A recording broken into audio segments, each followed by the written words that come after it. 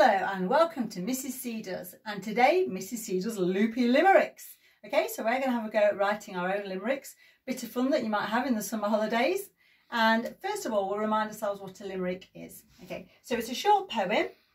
It's 5 lines long. Lines 1, 2 and 5 must rhyme, and lines 3 and 4 must also rhyme.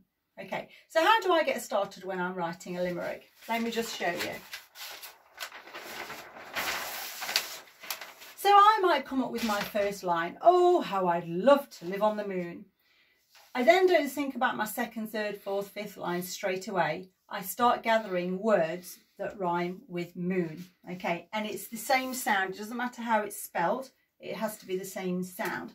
So if I just go through the alphabet and I think, you know, A, B, C, oh, dune. So I might have dune, okay, June. Okay, noon, soon, are you thinking of all these as well? Spoon, tune,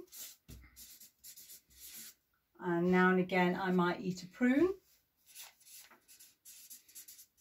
Okay, so you can see some of the sounds have the double O and some have the U and the E, but they both make the oo sounds. But this isn't a phonics lesson, so I shall carry on. So I might then think about what words do I want to use that rhyme with moon to then put together my next few lines. Okay, let me show you what I came up with then.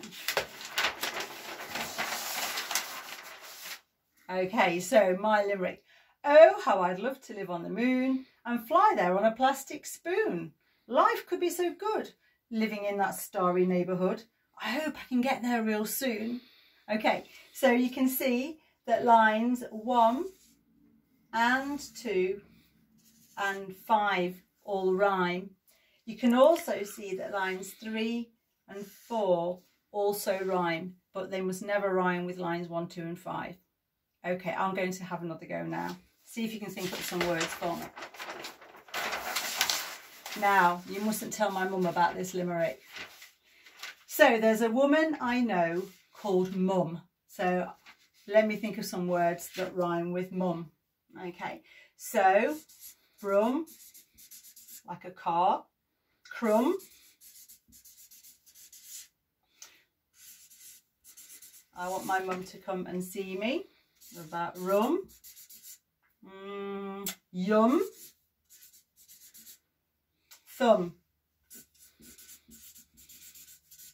Okay, so I start collecting my words, maybe some, okay, that rhyme with mum. So I can put together lines 1, 4 and 5 before I probably think about 3 and 4. Let me show you what limerick I came up with about my mum. Okay. There's a woman I know called Mum who has the most enormous bum.